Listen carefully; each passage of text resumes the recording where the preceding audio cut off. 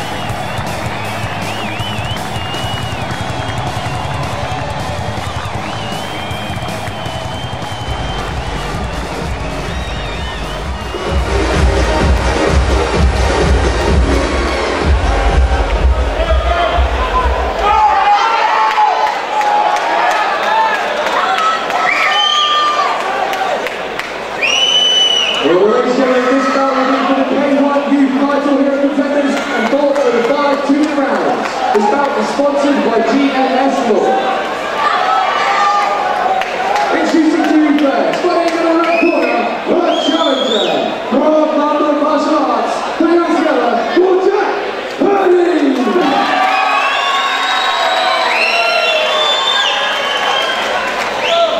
And to fight standing across the ring in the blue corner, her champion, fighting out fighting kick martial arts, give it up for Violence!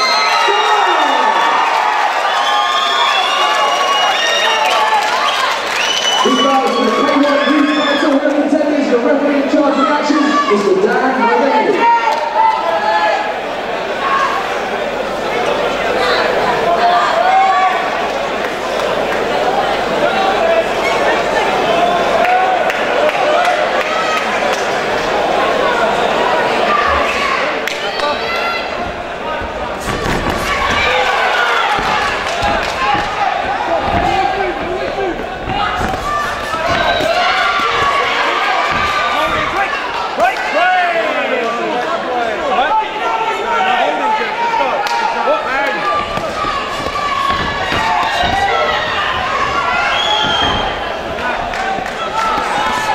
He's very calm and collected, but he does possess that amazing power. Yeah, he's surprisingly powerful if you look at his frame. He's kind of long and lanky, but he does pack a lot of power, as I say. And a lot of that is catching people on the end of combinations. He throws combinations beautifully.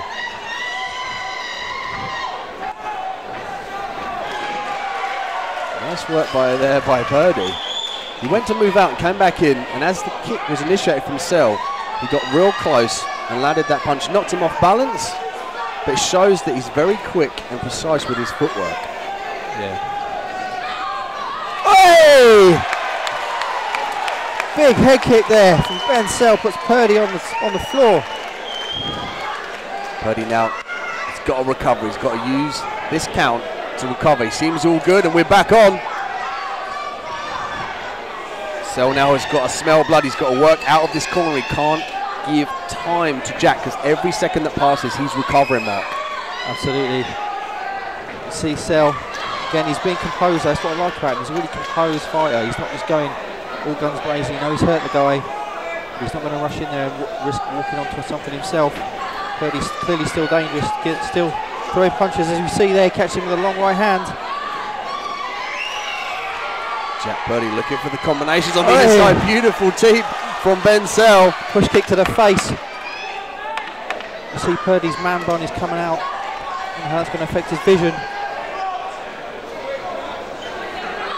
Jack PURDY now looking for a way in. Switching the stances as he moves back. Very interesting technique there. Just be careful about, whilst he's switching, he's not throwing anything offensively. He's to switch that stance up and blast those kicks or punches in as he moves back. Good first round, very interesting. PURDY came out firing. Cell, see if we get to see this head kick again. Cell coming in there, he's gauging the distance with his lead hand there, look. Southpaw, there's that big head There's kick. the kick. We saw it with Jake Carroll with a head kick a couple of contenders ago, so it's something that works for him, he goes to, he can land. And for Purdy, we'll see that's going to be a 10-8 round. Favour the champion, so Purdy now 4 rounds to make his mark. Contenders 19, K1 action. Dean Midhat here on the mark with Mike, with Mark Heath. And we'll be calling the action throughout the night. Round 2.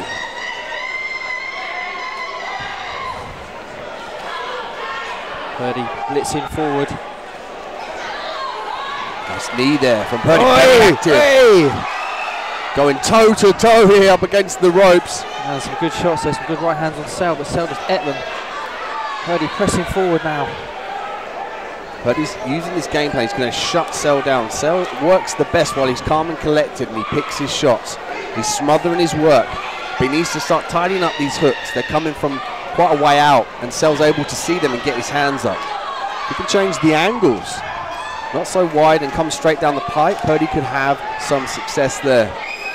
That's exactly right, Dean. Ben Sel is at his best when he's fighting his pace of fight, which is keeping it long, giving him time to put together those combinations, but Purdy's making it uncomfortable for him here, pressing forward, putting him in the corner. Nice work from Sel there to get out, throws the teeth again to the face. Purdy's trying to draw Sel in. I love the way he steps back, draws him in, then closes the distance instantly, but we've got a low blow here, unintentional. And Sel saying sorry there. I mean, both these fighters don't want to go out like that, and Jack will have time to recover.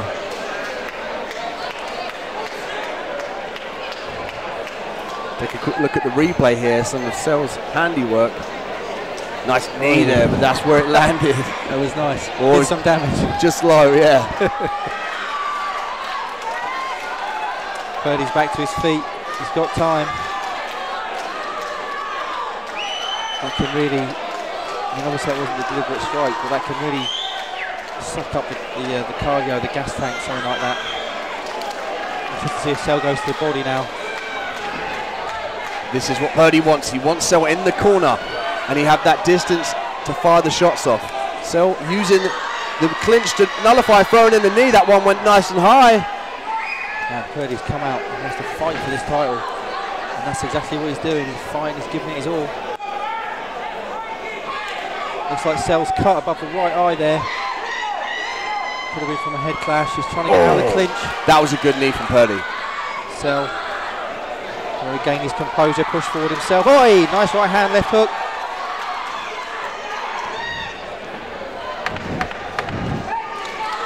Purdy again with those knees, and that's awesome. That looked like it hurt Sel there. He winced over for a bit. Let's see. Oi! Nice right hand as well from Purdy. Good round this from Purdy. Excellent. Yeah, he's found his way in, and in those exchanges, he's not just flurrying with hooks to allow Ben Sel to clinch, he's firing that knee in, which is giving Ben more to think about. And he's closing down in the corner really well. You made a great point in that last round, Dean, which is exactly the game plan for Purdy's working. Is you don't want to give Ben Sel the time and space to work his combinations. He's a languid, sort of destructive fighter when he's fighting his fight at his range. Purdy's come forward, he's making that fight in a phone box on postage stamp, really making Sel work every second of that round. See here, look, pushing him against the ropes, blitzing him, and that was effective in that round. Interesting to see if this pans out in the same way, if it does go to the judges' scorecards. Nice catch there from Purdy, and again he closes the distance into the corner. See, Purdy's had his hair put back into a more effective man bun. Round 3. And this is scheduled for 5 2-minute rounds because it's for the belt, so they've got more time to work. Absolutely. Again, Purdy making it uncomfortable for Sel, really pushing forward, throwing fast hands. Purdy using the ropes there to initiate the tee. Nice body shot from Purdy. Right body shot landed, again with the right hand to the face of Ben Sel. He's landed a few of those now in this fight. It's an effective weapon for him. I love the way he scores as he comes in, he's really leaping forward. And as Sel stands on the outside, he's forced to deal with Purdy. Nice left hand there from the southpaw stance, but again Purdy just charges forward. Pinning Sel in the corner, going to work. So now in the corner, he's got to be thinking counters. He's just not being given time though, is he? Purdy's all over him. He's got to stay on the outside, keep the jab out there, and then look for the uppercut or the straight right hand. He can't keep forcing his hips back like that. When he moves back, he'll pull his hips backwards because he wants that head movement or to fire the rear leg. But he needs to be more bouncy on his feet. Just getting a warning about the hold here. I think referee Dan Motherhead is warning both fighters there, saying, Oh! Hey, teep to the face. Now, this is good action. Bensel now able to create some angles, but finds himself in the corner again, looking for the clinch and the separation, and gets it that time around. Sel looking for the head kick. And I wonder if Purdy heard that from Sel's corner, because immediately he teeped. The classic defense to a kick is you teep your opponent and knock them off balance. I think we're going into the championship rounds here. And this, I'd have to say, Sel's never lost. This might be the most adversity he's faced so far in his career. A tough and a game opponent in Jack Purdy, and he looked into the eyes of Bensel as he went back into his corner. Very interesting. Purdy's certainly come with the intention to wrest all this title away from long-serving champion Bensel. Beaten in his career so far, looked very impressive.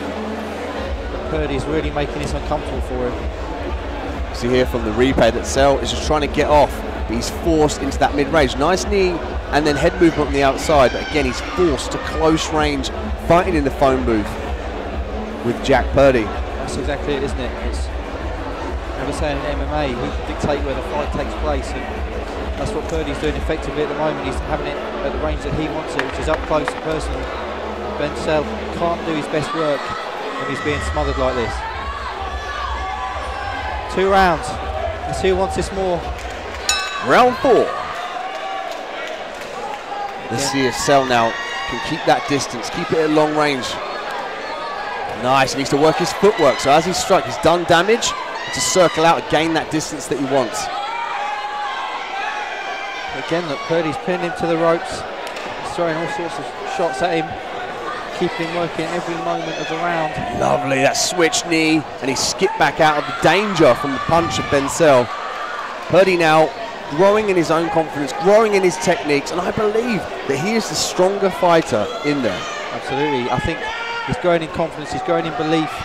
He believes now this fight is going his way.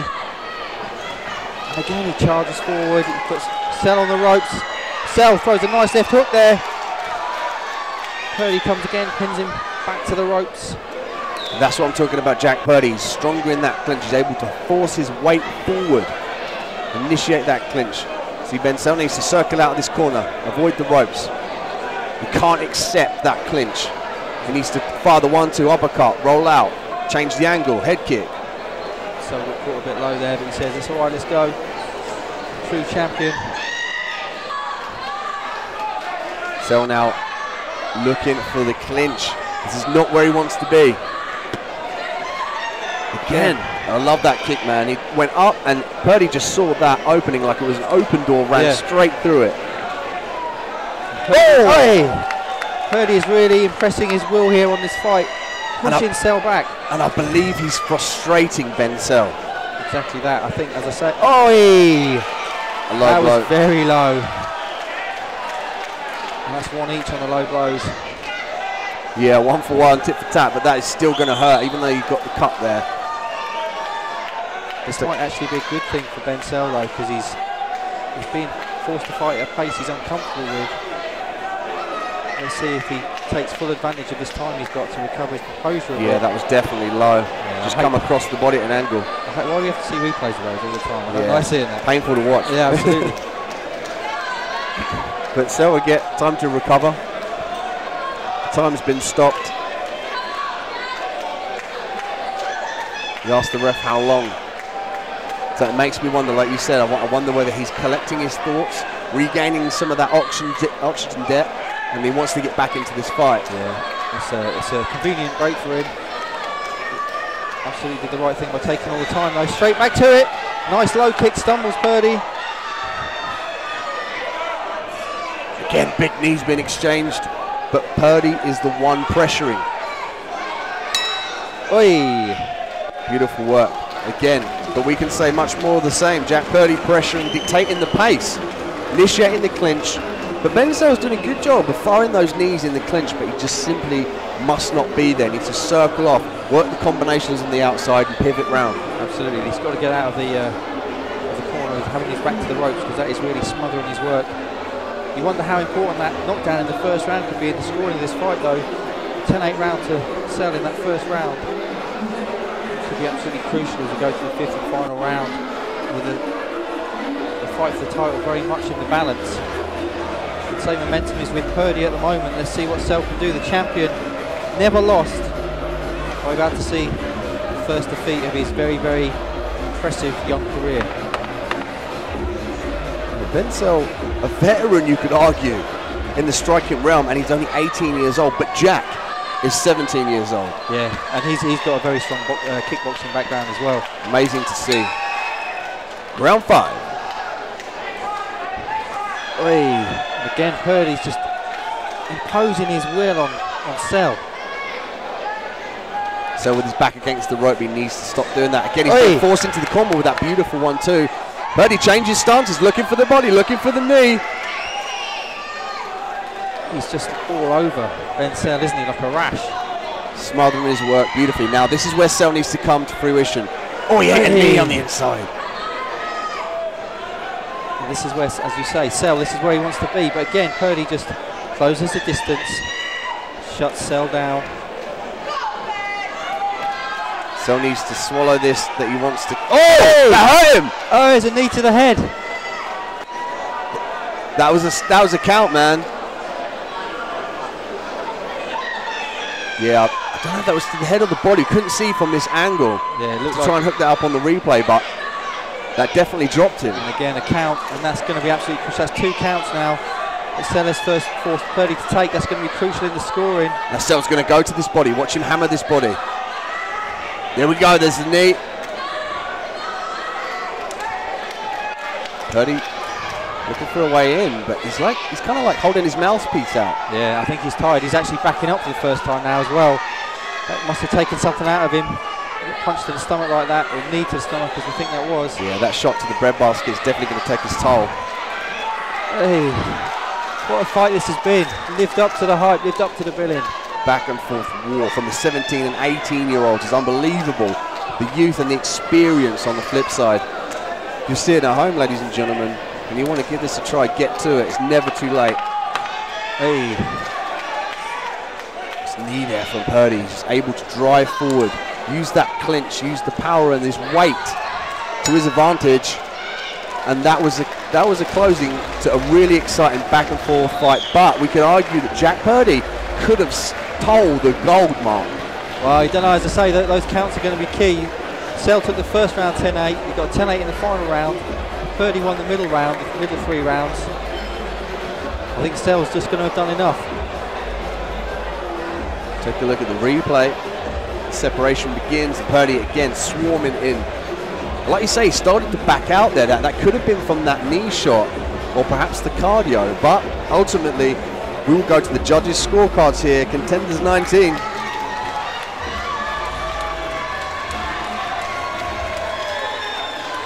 Very, very interesting to see how this pans out. Purdy proved himself a very worthy challenger for the title.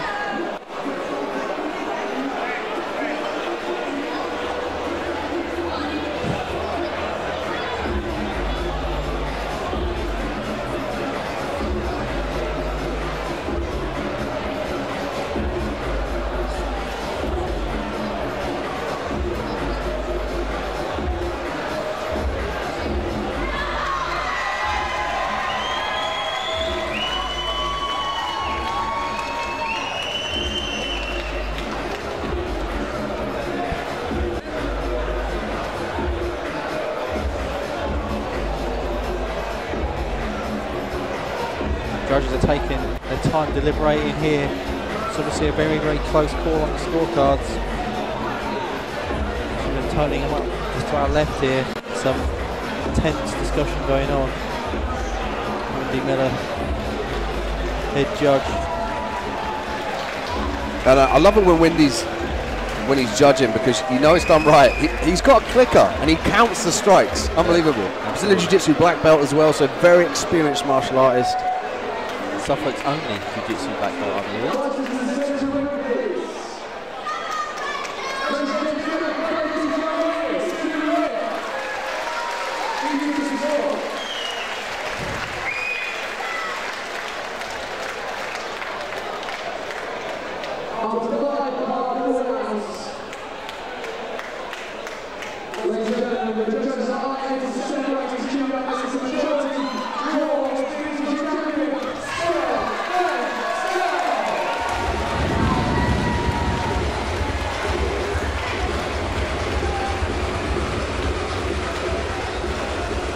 We've got to see that fight again. Needs to be a rematch of that.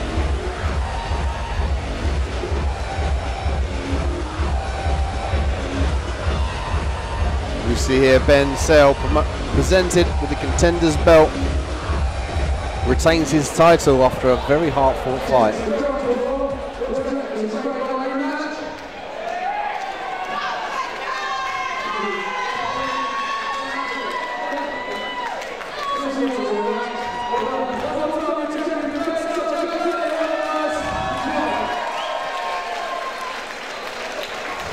That will be one to watch next time.